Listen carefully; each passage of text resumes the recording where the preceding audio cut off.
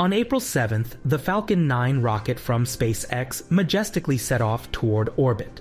In today's episode, we will look at this launch and show that even on a telecommunications satellite, we can find a scientifically valuable instrument.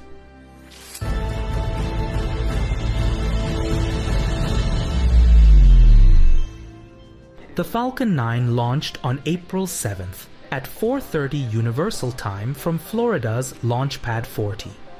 SpaceX selected the first stage for this mission, which had already flown for the fourth time.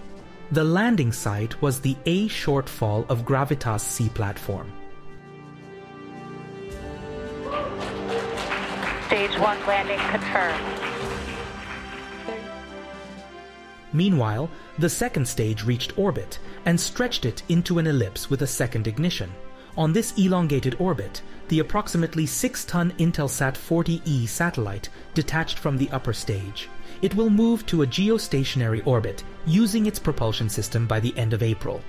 Its task will be to provide internet connectivity for ships and aircraft in the North American region. However, what we're interested in today is the TEMPO scientific instrument, which is directly attached to the Intelsat 40E satellite.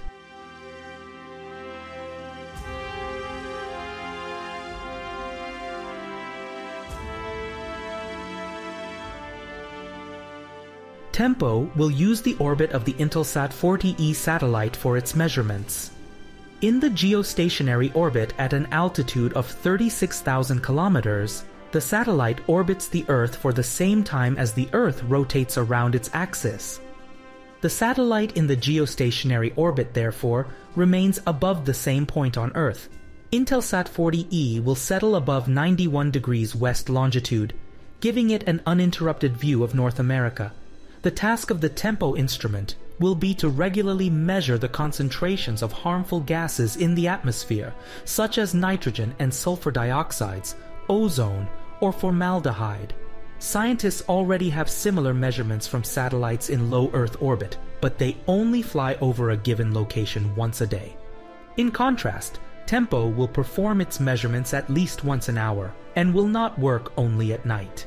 This will allow scientists to create accurate models of how pollutant concentrations change at different locations during the day, for example, due to morning rush hour traffic. If you would like to receive notifications of new episodes, be sure to subscribe. Thank you for watching today's episode, and we'll be back tomorrow with another one.